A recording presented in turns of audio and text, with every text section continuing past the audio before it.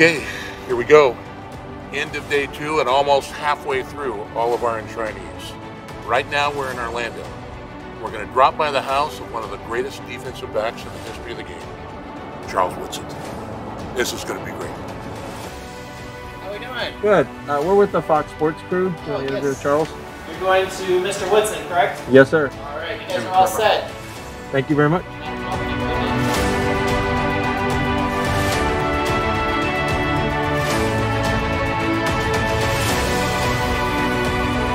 Been running the ball too. Fournette's come on. Ronald Jones is running really well. So, you know, Tampa's got their own set of weapons too, man. So it should be a really good matchup. What's your favorite memory from winning your NFC Championship game? A lot of great memories, of course. You know, one of the great ones was B.J. Raji when he got the interception. You know, he did his little dance. You know what I'm saying, in the end zone. That was pretty cool. But you know, just winning the game and.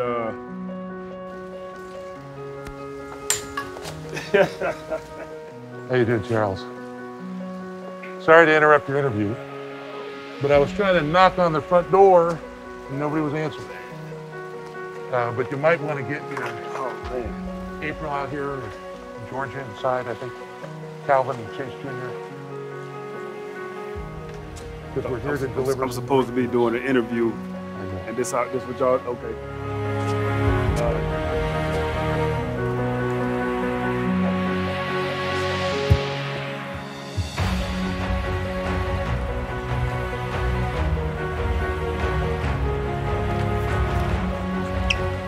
Charles, with a big thanks to all our friends at Fox Sports for setting this up for us.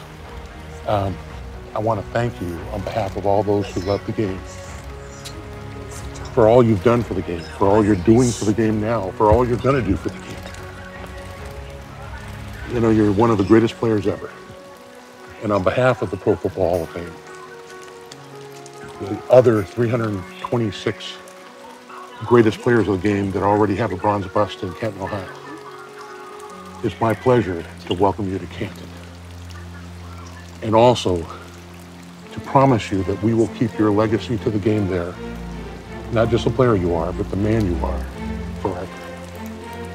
Congratulations. I wish I could hug you.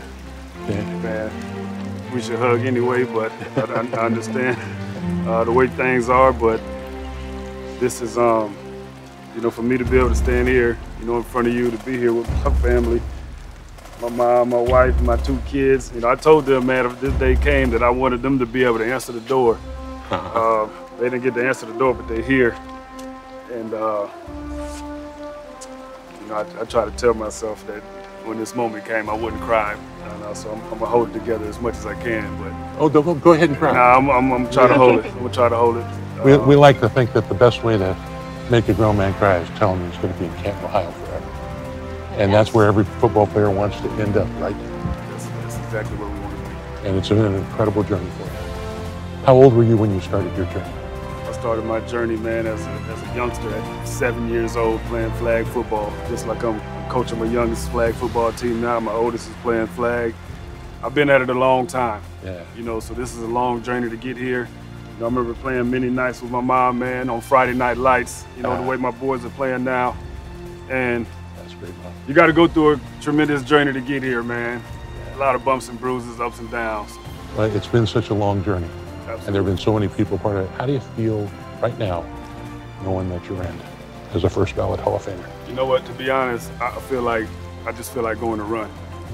I feel like putting on my shoes, man, and I just want to go. That's great.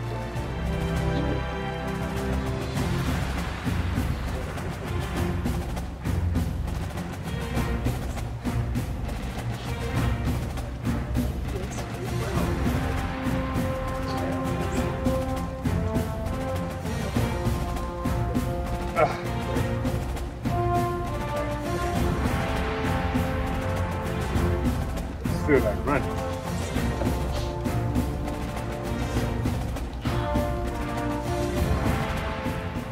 know what I'm saying?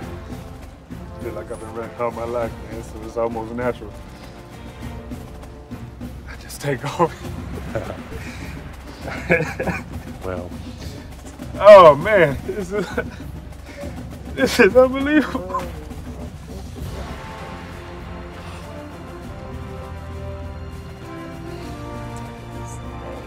Man, told myself I wasn't gonna cry.